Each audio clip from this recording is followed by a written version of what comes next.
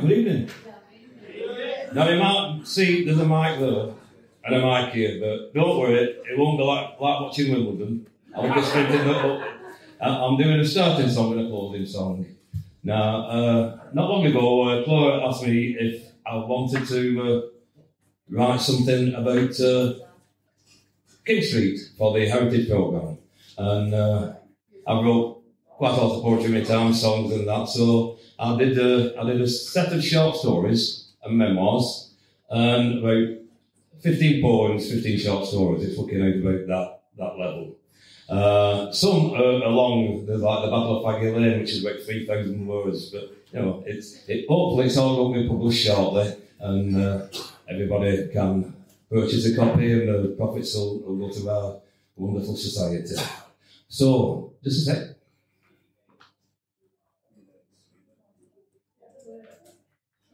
Right, you've seen this before. James Lawler Booth. Like he said, he had a horrendous childhood. Poverty, deprivation, illness, abuse, a frightening environment, targeted by his parents in the alcohol-induced tempers, really neglected, and it's amazing that a kid like that who was running feral ran away to London, got a job, Wigan, and not much difference. And he actually got a roof over his head and started singing on the street and developing a stage act. And he went from that to performing for the King at Buckingham Palace. He was top. Him and Mary Lloyd were the top drawers on the old music hall circuit. And but his neglect, it caused really bad problems with his bronchitis. He even put it in the stage act. Coughing better. It's not the cough that carries you off, the coughing they carry off and all that. And he died, collapsed on stage, never recovered, and died in 1921. And then his young lad took over the reins. So we're going to start off this with a tribute to our very own Wigan Nightingale, and it's a song called John Willie's Ragtime Band. Goes back to about 1895, this one. Talk about your ragtime brass bands, your cigar bands, and your rap bands. Well, we've a band, it's all the sway. A little band down our way. Well, talk about your ragtime trombones, and your fishbones, and your wishbones. But when you've all done the blow and you can't hold your breath, we've got all the other fellas skinned to death, 'cause I've skinned them all myself. And it's John Willie's Ragtime Band. John Willie's Ragtime Band.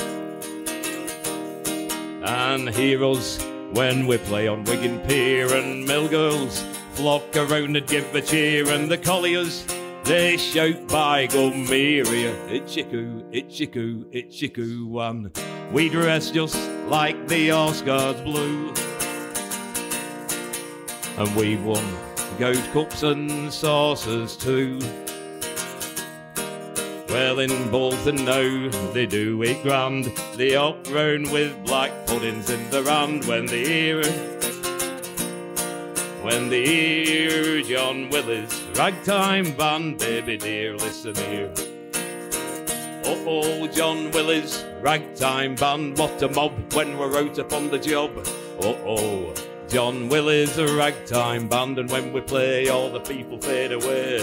Heroes when we play on Wigan Pier, and the mill girls flock around and give a cheer, and the colliers, they shout by Gomeria, Itchiku, Itchiku, and mine's a beer. And we dress just like the Oscars blue, with leather togs and a purring of his plugs.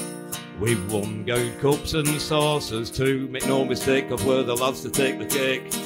In Bolton now they know a lot. With a cow-wheel in their hand, they can do the turkey trot when they hear John Willie's Ragtime Band. Baby dear, listen here. Thank you.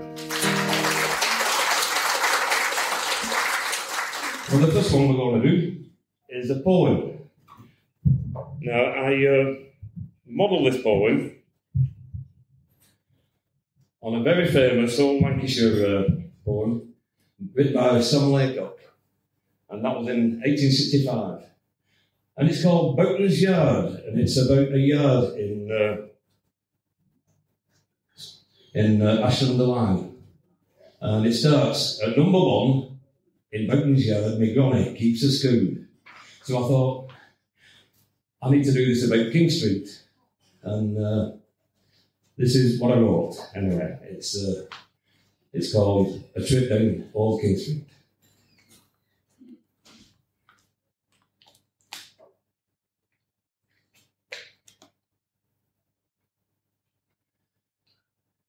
You walk into Old King Street by the posh Minorca Hotel. But if you're not going there, you have to be a swell. There's carriages in its stable and the toffs ain't in the grub. When you peep into the public bar, it's like an old boys' club. And across the road at 23, there lives the Rootcroft clan. Mr. Rootcroft's an eminent surgeon and a fine gentleman. He does operations at dispensary for the poor and for the old. He does them too at number 23, if it's fee you can afford. Now, number 20 is a handy place if you've broken the law. Like breaking the rules of your lease or breaking somebody's jaw. It's Richard Lee's solicitors. He will defend you well, but if you lose and you cannot pay him, you'll end up in a cell. The next is Grimes' New Arcade. They have a lovely store. They sell everything from pianos to fiddles and banjos. They even give you lessons if you don't know how to play. The tunes that filter out of there will brighten up your day. Then there's a bicycle shop at 28, owned by Mr. Timberlake. They've got bikes, trikes, penny farthings. Of them you can take your pick. Wobbling down the cobbles is painful, yes of course, but it's cheaper for the likes of us who can't afford an horse. Next, I know. I've not got X-ray eyes, so I've changed my paper over. The next is Victoria Buildings with its restaurant of the best. They've christened it the Oyster Room, after London's finest. Now they've changed the name again. They come from near and far to wine and dine in perfect style in the Silver Oyster Bar. At number 34 is Hilton's Boots and fine shoes for the ladies. I don't think Mr. Hilton knew what pitmen get for wages. Real leather though, and to think of it, they look good for the price. I think if I bought her polish some, she'd treat me really nice. At number 35, George Wilcox of the pawn shop and does auctions. He's always plenty to auction off from his not collected collections. The poor come in to pawn their goods. They'll never get them back. But that's the way of the world round here, and you can't blame George for that. Then it's the Royal Court Theatre. It's not that long been built.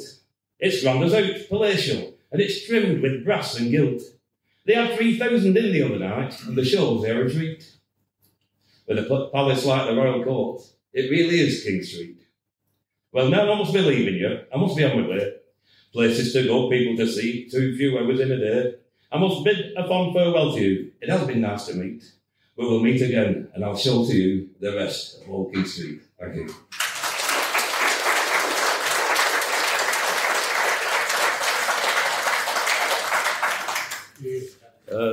The next is a short story, which of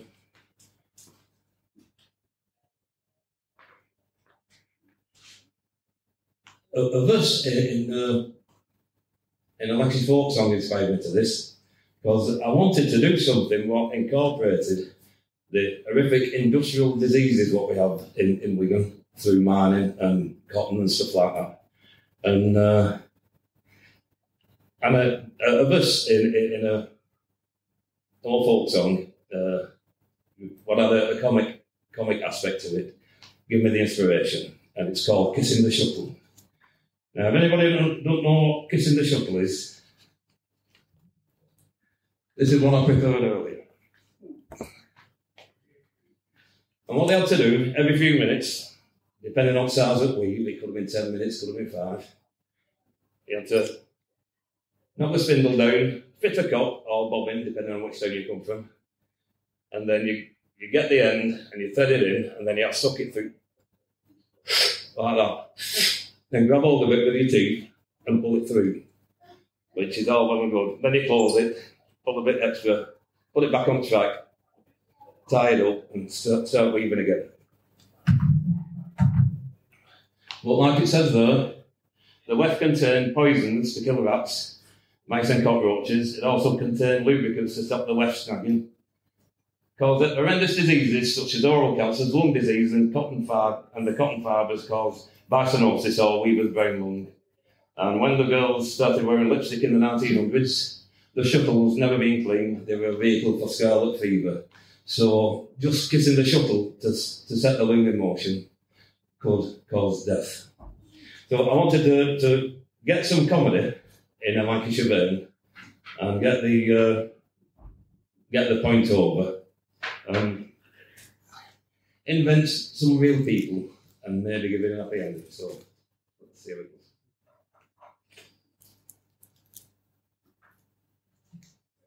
Matilda Toppin clocked in for a shift at Eckersley's Mill. She was a weaver. This meant she could be kissing the shuttle that's loading and bobbing and sucking the weft through the shuttle every few minutes. This could cause health problems. Tackler Albert Fairclough, sort of maintenance engineer, walked up to her. He'd been pestering her for a fortnight to be his girlfriend. Hey up, love. You're looking lovely today. Have you dressed up specially for me? Why would I dress up for you? I've just got my normal work tackle on. I won't mind tackling the work tackle, but they're a gravely pretty wench. You'll not get your flaming on the oily hands on my tackle, you moidering idiot. Now toddle off, I've cloth the weave. Albert had only been gone a couple of minutes when the shuttle left the track. Matilda just ducked in time as the shuttle flew through the air, missing her by inches. She went to Albert's bench. Where the bloody hell are these shuttles coming from, Albert? That's the third one that's cracked and snagged the cotton and flew out. It nearly took me head off. If you take up with me, love, I could worship adore you and keep you. No more working here. You know how many times you have to kiss that shuttle and all that muck what's in the weft? It won't be long before your teeth have gone and your gums rot or worse. That's right, Albert. Fill a girl with confidence. If you were my Matilda, I would make a patented thing of me for sucking up your weft, and you could keep your teeth and gums in fettle. Luke, Albert, just give us 5 shuttles, preferably loaded. Here, Matilda, have these. You won't be kissing the shuttle today. May I have lunch with you? You can mog you off, Albert. What, a pie I pay for it my wages in the Eckersley canteen? It would have to be the Savoy in Manchester to turn my head. What about the Savoy chip in Oak Street? You've no chance, you tight-fisted sod. After lunch, he was on the pearl again. He favoured of Jack Russell when there was one on eat and he'd probably less chance of performing. Making an art of form of moidering was Albert's forte, and it wasn't be long before I was at it again. I'm free tonight if you've nothing on, he giggled. I didn't mean it like that. It's an old-time sing-along at the Roadmakers in Queen Street. I'm washing my hair tonight, then I'm listening to Frankie Vaughan on wireless. Matilda, listen, lass. I cannot bear to see you kissing shuttles all your life. So if I was to ask you, would you come and be my wife? Well, that was very poetical, Albert. So here's another poetical gem. I'll thank you for your offer, which I sadly must decline, because I'd rather kiss a shuttle than kiss a face like that. Albert seemed to have got the message. He puffed and panted and glared at Matilda. Then he went moidering Nellie Hartwright to finish up. I see you've managed to get shut of the old beggar, Matilda. Aye, it took some doing. Sorry. Young Jimmy Hall came over. He was a junior clerk in the office. Handsome lad in his early 20s. He was intelligent and from a good family. They'd met a few times after work. I see you've managed to get shut of the old beggar, Matilda. Aye, did some doing too. Talk is his tormenting Nellie Hartwright as well, we will ask. Anyway, I've told my mum we've seen each other, and if she likes to look at you, she might fix you up with a position in Cooks in Downing Street. A damn sight better conditions than here. That would be nice. I was still going dancing at Court Hall, you know? Yes, love. But first you're coming for your tea at our house. We're in Sharp Street. I know your house in Great George Street. It's Saturday and we're done at 12, so I'll walk you home and we'll make it right with your dad. Changing paper again, don't clap. It's not that difficult. There we go. Hey, Sharp Street's a bit posher than Great George Street. Will she not look down on me, Jimmy? As soon as she sees you, Matilda, she'll love you. Jimmy picked up Matilda as promised. She enjoyed the best tea she had for ages, and it went really well. Matilda and Mrs. Hall got on like house on fire. As they were leaving for King Street to the Court Hall, Mrs. Hall said, Matilda, love, I will get you fixed up at Coops. You're a lovely girl, bright and have a nice demeanour. You won't be kissing that bloody shuttle for long. I was a weaver like you. I managed to get out and tell them where to stick the shuttles. It's not that bad, Mrs. Hall. Oh, yes, it is, love. My two best mates both died. One of throat cancer, the other with very lung disease. My mother died with very young. I know, love, she was my best mate. I hope you and I, Jimmy, do all right and make a go of it. Some do, some don't. But if you don't, I will have fulfilled the promise to my mate to look out for you. And if you do, you'll be the daughter I never had. I'm getting a lot of old to Look at us both, Matilda. Matilda hugged Mrs. Hall, and quite a few tears flowed. A lot of Matilda's repressed emotions came out. Look at us both, Matilda. Don't look a sight in your spoiling makeup. I'm sorry, Mrs. Hall. I didn't get much chance to moan when we were looking after my dad and brother. Well, we'll heal the scars together, love. Now you get your war paint on and go to the Court Hall. You're wasting dancing time. And my name's Amelia, not Mrs. Thanks for everything, Amelia. I can't believe today. Go and enjoy yourself, love, and make sure she gets home at the appointed time, or I'll have your guts for garters, Jimmy Hall. Thank you.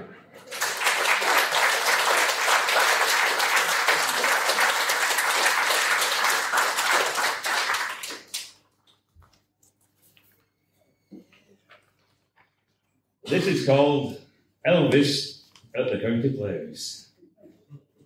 They didn't play them, actually.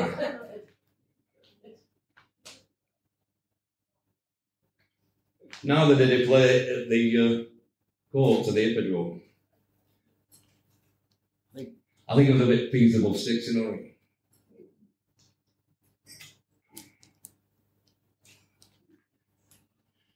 It's a tale of two 9-year-olds thinking they're going watching the Guns and Have a Run at the ABC. Then they're dragged by their big sisters to watch Elvis in Blue Hawaii at the County Playhouse. The year is 1963. I know, because I was one of them 9-year-olds, and it actually happened. And it's written in the mindset and the mannerisms of a 9-year-old. I hope I got it right. I can remember it like it was yesterday. My mum and my Auntie Edna were both working.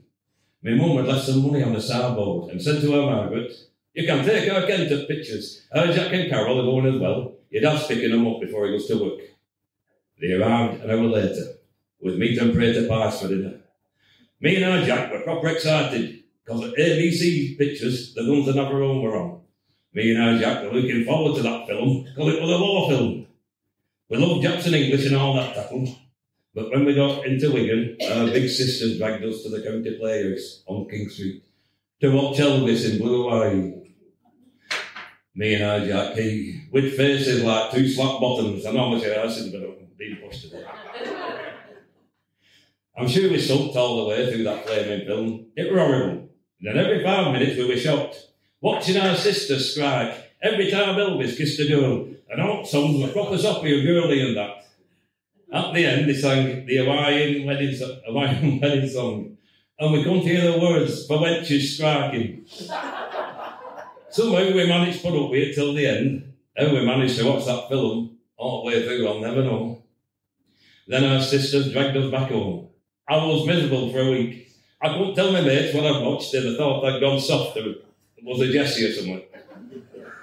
Then 2 weeks later, I found out the Guns that Have a Run was being shown at the Prince's. So we went down to watch it. It was exciting. And when fighting started, all the young lads were jumping up and down on chairs, shouting, cheering, and all of a sudden, the picture stopped. Then the lights came on, and the manager said, if you lot do anything like this again, I'll shut down the theatre. Well, we were quiet for at least 5 minutes.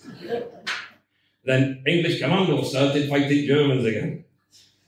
Well, everybody was up. we're up on seats cheering, fighting in towns, making noises like Tommy guns. Jumping up and down on seats. Once again the lights went up and the manager ordered all the young lads out, apart from them with the dads. And we were all pushed unceremoniously into the street, crying and moaning and begging to be let back in.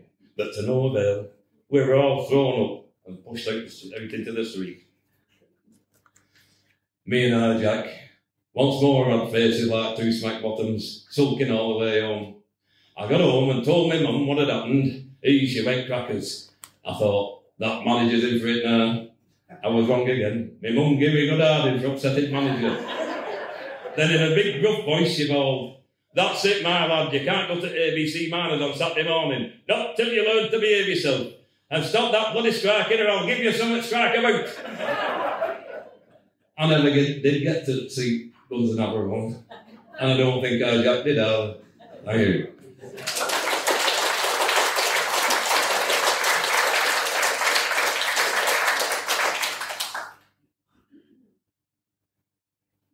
Now this is a poem. We had a walk round King Street with Ian Miller. You were there, Paul, weren't you? Where's he gone? So, these glasses should have got Specsavers. And a very interesting guy. He did the talk on Cockham. For those who don't know him, he is at Oxford University North, chief archaeologist. And we had a walk round and we were looking above the skyline. And it inspired that. I wrote it a bit back, but I've included it into the King Street collection. It's called King Street Skyline. As you walk down King Street, the shop fronts hit your eyes. No thought of neatness in those gaudy signs. Old doors, hardly been opened, are closed in all these years. The urban decay we witness could bring some people to tears. You look at the skyline above the cheap bar signs, architecture on display from all those far-off times. The Georgian, the Victorian, standing proudly side by side, all commissioned by tradesmen who worked with civic pride. Look closer at the flora, the shrubs and the roots, sprouting up everywhere from the gutters and the roofs. People stir in dismay and they say, it's criminal neglect. The top floors will cave in soon, on that they'll place a bet. Some of the remaining buildings of long, long ago, overwhelmed by vermin, they face a death long and slow.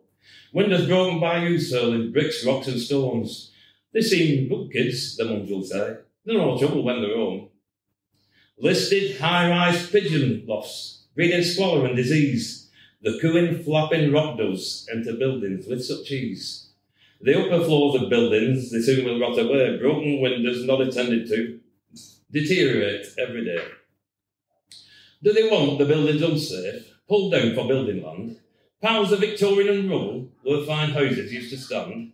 We cannot let it happen, and we all hope and pray that our King Street will once more rise up and see a brand new day. Thank you.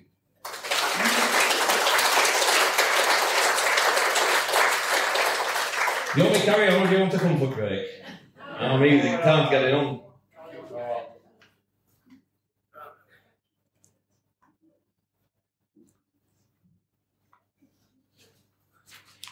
This is a story about the Minorca, not the island, that pub on corner King Street. I don't know if you know of Martin Crewe-Smith, but he had a fantastic book which in, I think it was 1981 when it was put on the big screen in 1983. It concerned, I think his name was Arkady Renko, a Moscow homicide detective. It got Oscars, it got bestseller, and he also wrote one called Rose, and this is about that. And it's got a real amazing Wigan connection.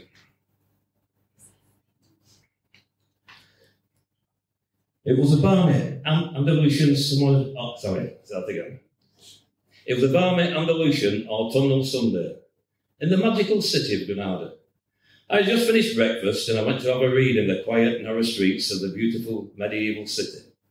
I was on the last chapter and soon finished the exciting finale to the Jack Reacher novel. I had noticed there was a swap bookshelf in the auto reception area. I went for a browse, and my eyes caught sight of a book by the best-selling author, Martin Cruz Smith. I knew his work since reading Gorky Park, which was a 1981 crime thriller set in the Soviet Union during the Cold War. It featured the tough, uncompromising character, Arkady Renko, a Moscow homicide investigator, and it was released as a movie in 1983, starring William Hurt and Lee Marvin. I picked up the book with interest. It was called Rose. I glanced at the back cover synopsis, and it read, "The year is 1872. The place is Wigan, Northern England, a coal town where rich mine owners live lavishly alongside miners who are little better than slaves. Into this dark, complicated world comes Jonathan Blow, who has accepted a commission to find a missing man. When he begins his search, every road leads back to one woman, a haughty, vixenish pit girl named Rose. With a fiery hair and a skirt spinned over her trousers, she cares nothing for a society that calls her unnatural, scandalous, erotic. I reckon that slur was fired by jealousy because I fell hook, line and sinker in love with this vivacious character. I was captivated when at the top of 28, Mr. Blur, the story's hero, had booked into the Minorca Hotel at the top of King Street. My thoughts were disturbed as my wife Liz and our friends Jonathan and Andrew came down the stairs into the foyer. It was time to go to the legendary Alhambra, the palace and citadel of the Sultanate of Moorish Spain. The citadel was up on the crest of the hill as citadels very often are, so I put the book in my haversack and we went for a quick Estrella Dorado Cerveza to fortify us against the daunting incline. As we were finishing the exceedingly good beer, a tourist bus pulled up outside. Not being proud, we piled on and paid the €4 and reached the summit in relative comfort. The Alhambra lived up to its billing. I just hoped the book would. I tried to think of an answer to why an American author would write a book set in Victorian Wigan. And then I thought, I've just finished a Lee Charles book, so why would a Birmingham lad who lived in Salford and worked for Granada TV write American Secret Service and crime novels? I said to myself, Ken, stop asking stupid questions. On returning to Wigan, I decided to get stuck into Cruz Smith's book. But above all, the thing that intrigued me most was the Minorca Hotel. It was Mr. Blur's home, his bed, his kitchen. It was a public house that over the years had been regularly visited by my family.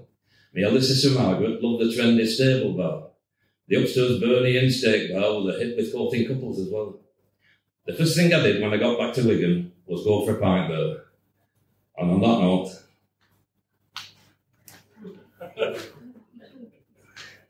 I need a garden.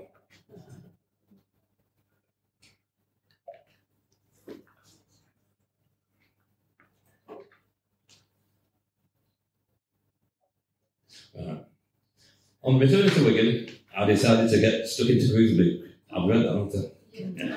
Yeah, and the Bernie Inn steak bar. So when I got back to Wigan, was to go for a pint there. To my shock, it was called the Berkeley Square, with no real ale.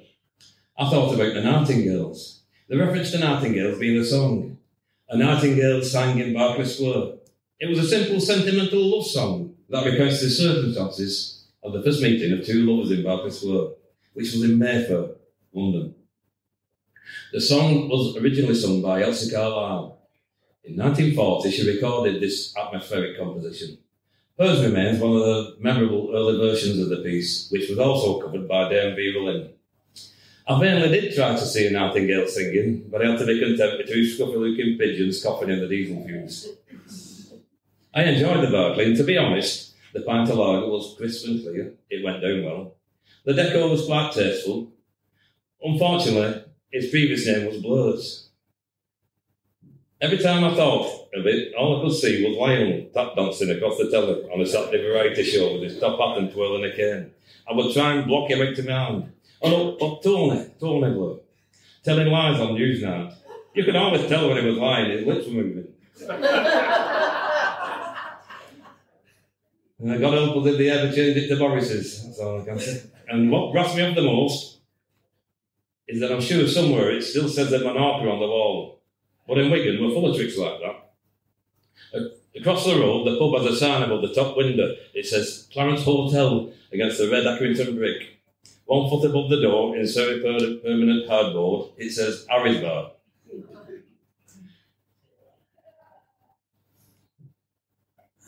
Then in Hallgate, we have a beautiful red Accrington brick pub, and across the door, in red Accrington brick, it says the All Saints Tavern. All Saints being the iconic parish church of Wigan across the road. But lo and behold, on the wall in period plywood, it states the Anvil. I think that's what they call marketing or something. Anyway, a bit of history should come next. The Minorca is one of the few landmark buildings that haven't changed much over 200 years. In 1791, there was an inn owned by William Roper. It was Mr. Roper who was a partner in the creation of King Street from Faggy Lane. The pub was positioned on the corner of the new King Street and Walgate, which was the main road into Wigan. The position was perfect for a tavern. It was rebuilt in the Georgian style about 1830. Many of its original features remain. It also kept the same name for nigh on 200 years, which was the Minorca Hotel. The origins of the name are not fully understood, but it is believed to have been run by a Spanish refugee from the Napoleonic Wars. Others say a bold sea captain who served under Nelson in the Balearic Island gave it its name. Actually, no one knows, but it makes a good talking point after a while. It was in the early Victorian period that the railways had arrived, and the later building of 2 mainline stations within 30 yards of the front door would have helped the inn to develop and prosper as a hotel. They were Wigan North Western serving Warrington and Preston, Wigan Walgate serving Manchester, Bolton, Liverpool and Southport. The Minorca, like all old hostelries, also had paranormal guests as frequent visitors. The Minorca was listed as a haunted house in the 1985 book Lancashire's Ghosts and Legends by Terence Whitaker. The licensees John and Vicky Ambrose spoke to the local press on a number of incidents at the pub, such as cold spots in certain areas. The dog refused to go in certain rooms. Furniture moved itself round, but the most puzzling manifestation was pint pots filling themselves when the pumps were switched off. It appears the poor ghost had acquired the necessary skills for pumping ale, but indeed had not mastered the secret art of posthumously drinking it. And that's ghost for you. Anyway, the stone-lined carriage archway leading to the stable yard is still an impressive feature on King Street, indicating the inn was a coaching house in days gone by. When the coach trade diminished with the advent of rail travel, the Minorca still had a coach house service. The shop front became the Minorca Grill Room, which was a walk-in restaurant. There was a separate ladies' tea room, which was upstairs and had an entranceway in the corner in Rowbottom Square, which is still there. Also, to boost trade was King Street becoming the financial and legal centre of the ancient and Lion town. It's more than likely some important deals and some shady deals were made in the dark recesses of the bar after a pint or two of McGee's IPA. Then King Street progressed from being just commerce land to theatre land, with 4 theatres at one time. It was a hub of entertainment in Wigan. It really was the king of streets. The highest paid entertainers in the country played the theatres regularly. They played to packed audiences who enjoyed the shows, but a seismic shift in technology and the Second World War started the decline. The opening shots of the new technologies were Hollywood movies, first in black and white, then dazzling technicolor. Variety shows gradually switched to television, and the music hall declined and switched to cinemas. It was a gradual shift in technology and social attitudes and conventions, probably developed over 50 years, which in the main changed the social mindset of the population.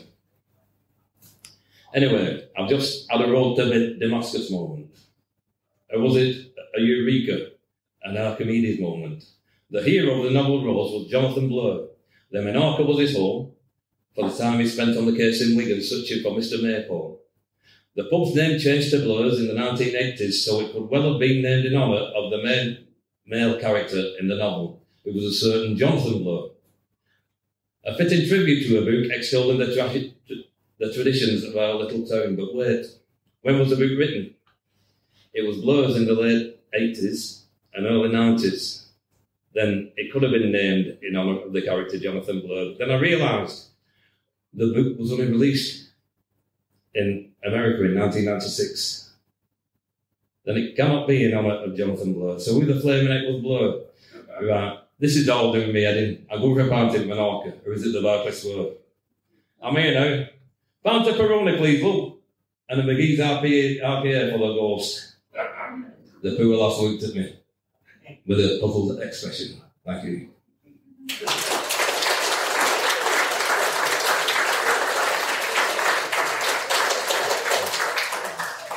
Rose is still available on Amazon. I think that's probably the only place you'll get it now. I think it's actually different. This is a story, a poem, in fact, of a fella called Walford Brodie. He styled himself as a doctor of medicine. Walford Brodie, MD. I'll just put some notes up about him. He had a unique act, which was electrocuting the audience. He was a hypnotist, ventriloquist, and an electrocutionist, if there's such a thing. He actually electrocuted people as a comedy routine, and he was a top dog on the national music hall scene. And I was thinking about it. I couldn't find any scripts or anything what to do with him, but I think he must have been a cross between Professor Magnus Pyke and Tommy Cooper. Anyway, this is all about him.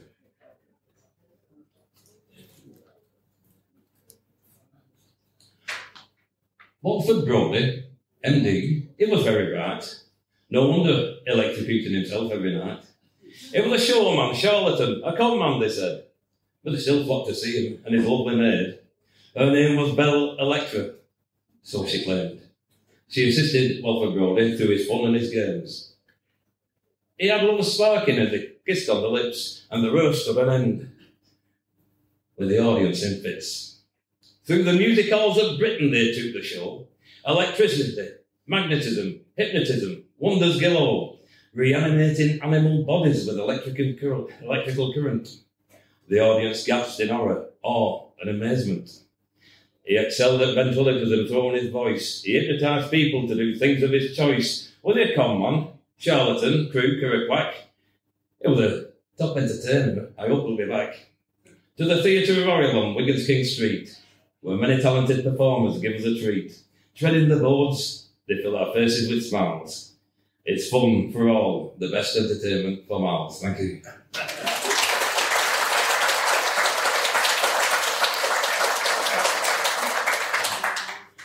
I think you might have gathered they didn't have health and safety in them days. Right, this is a memoir. I was struggling to get. Over there, there's Tom over there. He's Tom Loach, some fantastic research. Jim Bean over there, and Neil Linford. He's done. There's some people doing some great research, but sometimes it's only a paragraph in The Guardian in 1862 what we can find. So then you have to create characters and sort of keep and do things like this. But I was really struggling for some inspiration, so I had a walk down King Street. And this is the results. I was walking down Wigan's King Street. I was perusing the buildings looking for inspiration. I'd already discovered many of the street's iconic buildings and interesting historical events over the past, when I found myself outside the horrific 1960s edifice, Broke House, occupying the old house numbers 71 to 73. I looked at the abomination with horror. and my eyes looked around with a touch of sadness at the multi-lane highway that once was Chapel Lane and the sad remnants of the western edge of Darlington Street. My mind drifted back to when I was in my 20s. On that spot once stood the lovely old Tetley Walker's pub, the Derby Arms. I remember it well, with its textured, velvety wallpaper, or should I say wall coverings. A beautifully polished, ornately carved outward bar, with its wood and brass hand pumps in bags of three, standing there like wickets, awaiting anything that a fast bowler could hurl at them, primed and ready to pump out frothing flagons of Joshua Tetley's finest. The regulars were a friendly bunch. The pub was full of characters, but I wouldn't have dared to cross them. And we did like to call into the derby for an early Saturday evening pint or a Sunday afternoon on the way to the rugby. It was a traditional pub of character, sadly demolished in 1983 to make way for the inner ring road. If I remember correctly, there was a barber's next door. Or was it an hairdresser's? Could have been both. With my shiny dome, I haven't needed one of them establishments for 32 years. It was then when I treated myself to a hair trimmer and demolished my comb over. There was a photography shop and a framing service. It might have been tailors. And then a corset shop, or was it a wedding shop? I think they had corsets in windows, so it could have been either. Across the road was a pet shop, and suddenly my mind flashed back to the 60s. Loads of kids walking up King Street in World War II tin hats and gas masks with khaki gas mask bags over the shoulders. It was Kay's Army surplus stores. And on its cave, I've only tackled two out, and ex-armed forces rubbish.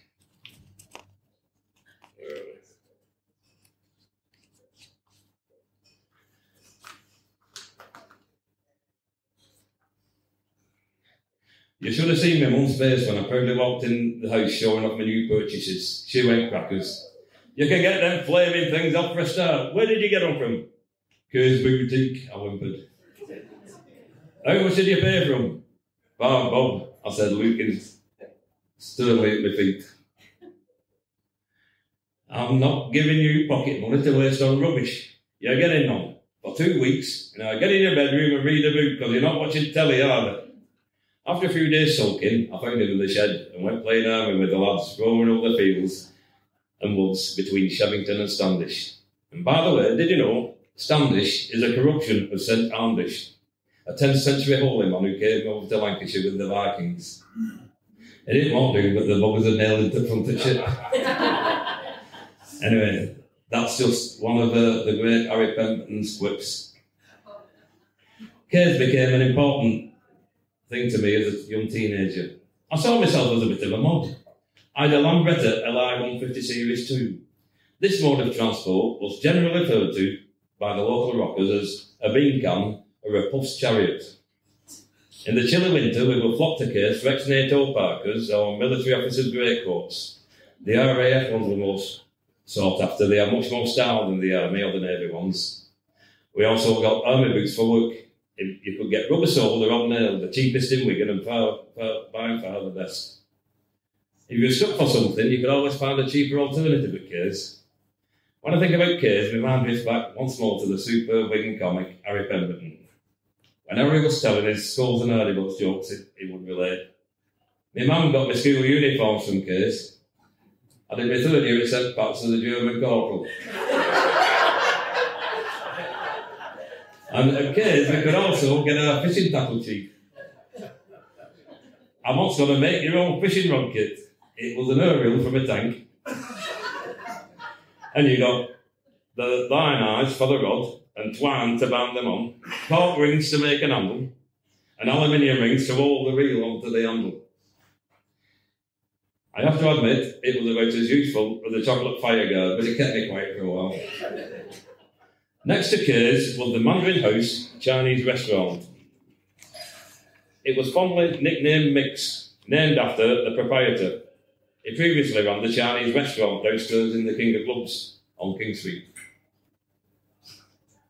I have to watch out to make sure I don't name anybody in this bit. King of Clubs. And the restaurant was in what used to be the beer cellar. The customers struggled with his name and christened him Mick, and the name stuck. He was a nice bloke, and he always presented the food well. It always went down well and not too pricey. After a while, the downstairs restaurant in the King of Clubs began to make a loss. There were too many competitors for letting out food in the town, and the King of Clubs was losing its allure. So the restaurant was closed. If my memory serves me right, it became Leo's nightclub.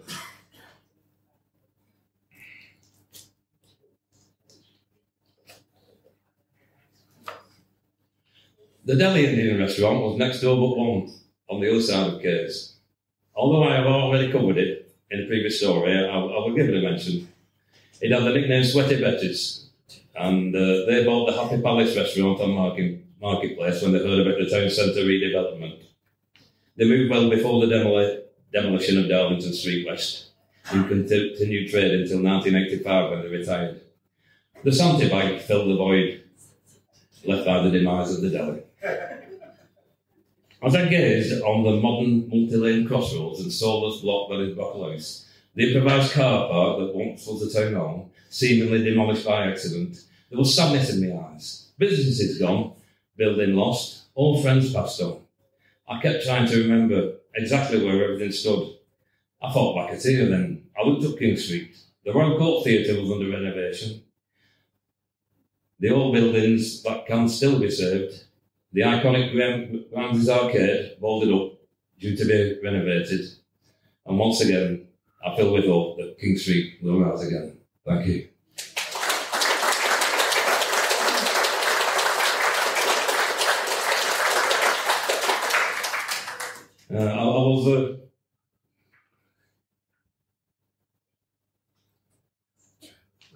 I'm not doing that, I'm putting this one in. I'm doing it in a minute. So, I used to do some volunteering for Sunshine House just after I retired in 2018, and I was driving into, around the, when you come off the main road and you're doubling back on yourself to head for Scones. And there was nothing there. The facade of the town hall had gone, and that was supposed to be saved and repurposed. So, in a fit of pique and sorrow, I wrote this one. As I turned left into King Street, I felt forlorn. There was nothing left of the old town hall, just a wide open space full of dust and rubble. I was shocked indeed, my mind was troubled. The facade will be kept, that's what we were told. The form and fabric of the town is worth more than gold. The once proud semicircular facade has now been consigned to history's graveyard. Back at home, I have a prized possession because collecting memorabilia is my obsession. A copy of a postcard from 1905, an era when King Street was really alive. With ladies in finery, a horse and a carriage. I never thought that I would see such damage. The excuse given, it was demolished in error. The remaining buildings I looked at with terror. They said the facade would be treated with care. Now it's just bound for a landfill somewhere. I looked at its sister across Rudney Street. Once the Italian-style quadrant building, all neat and neat. That's now reduced to a soulless shell in the mid-60s style, a vision of hell. It was later revealed the facade wasn't safe. Another beautiful building, just remembered in tales. Thank you.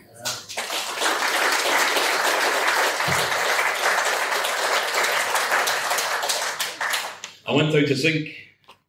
I missed this.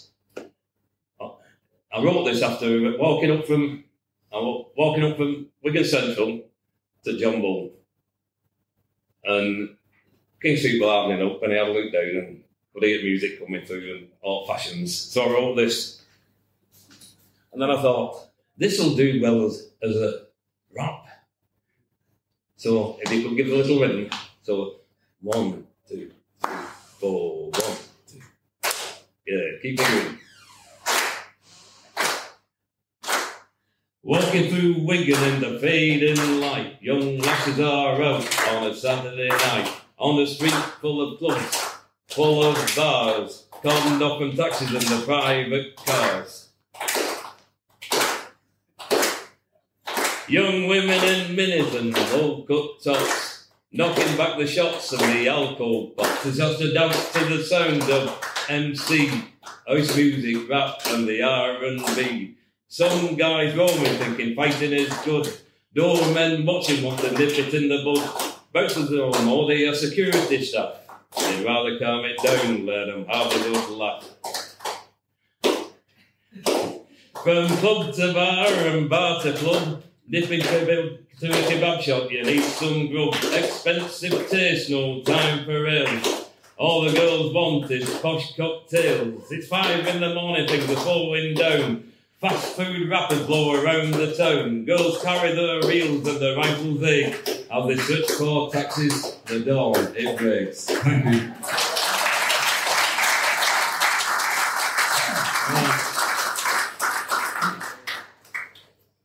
Now, Ulverston's very own Stan Laurel. He played Wigan many times, either with Dan Leno's troupe or Fred Carnell's circus or later army. And he went over to America on the same boat as Charlie Chaplin, who incidentally copied George Formby Sr.'s character John Willie, with the bowler hat, baggy jacket, baggy pants, boots too big for him on wrong feet, and a cane. He perfected the moves what George Formby did, and then he did them in his vaudeville act, and they became the tramp in the Charlie Chaplin silence. And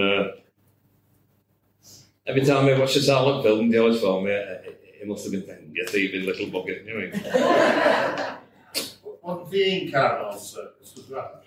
But Stan did the vaudeville for a few more years, and he managed to make it in slapstick comedy in the silence in 1917, and then he teamed up with Oliver Hardy, and the rest is ageless. And he came back to King Street in the cinemas with Way Out West, released in 1938.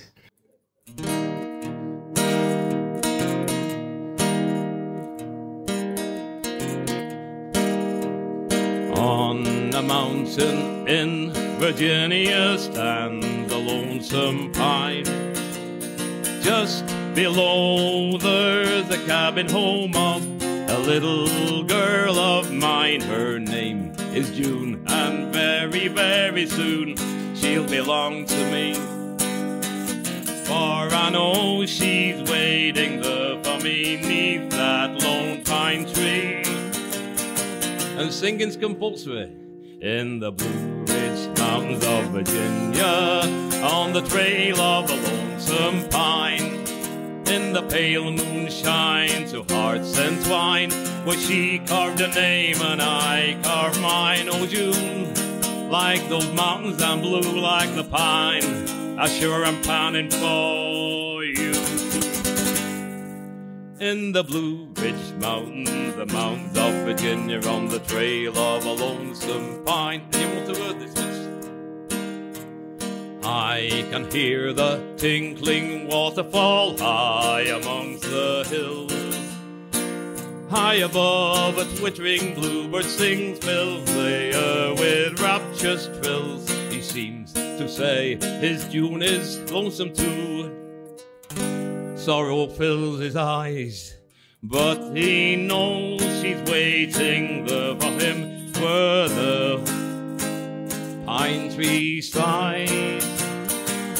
Last time in the Blue Ridge Mountains of Virginia, on the trail of a lonesome pine, in the pale moonshine to hearts entwined, where she carved a name and I carved mine. Oh June, like the mountains I'm blue like the pine, I sure am pining for you. In the Blue Ridge Mountains of Virginia, on the trail of the lonesome pine. Thank you.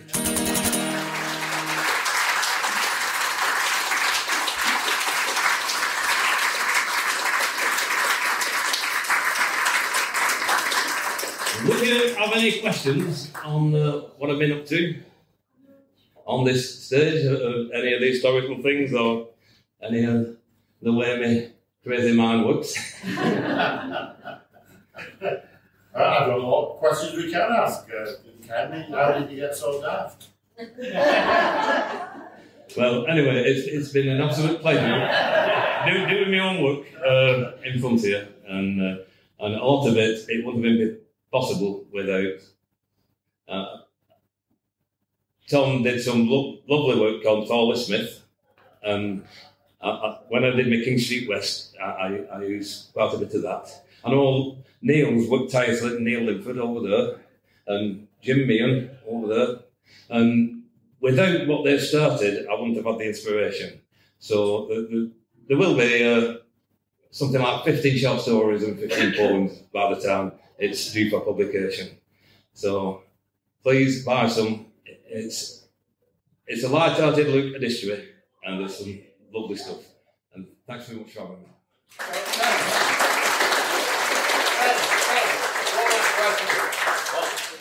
Do you not think that Blairs might have come from George Blair? Well, I don't know George Blair, so enlighten me. Eric Blair, sorry, Eric Blair. Eric Blair. George Orwell. Oh, I never thought about him. Well, I'm leaving him out because a lot of people don't like his depiction of Wigan. I mean, I thought his Road to Wigan Payment Back was showing Wigan. It picked Wigan because it was a microcosm of pit, canal, rail, cotton, coal, and steel, because there was a massive steelworks in it. The Rabbit Rocks were actually built, they were caused by steel slag, molten steel slag being pumped, being dumped from the steelworks. So he had everything under one roof. So if you want to get a picture of the north of England industrial areas, you're going to all here in Wigan at once within walking distance. So it's because of that fact it was used, but some people don't like the way he treated Wigan, so I forget he said that. So anyway, thank you very much, Dr. Belton. Thank you.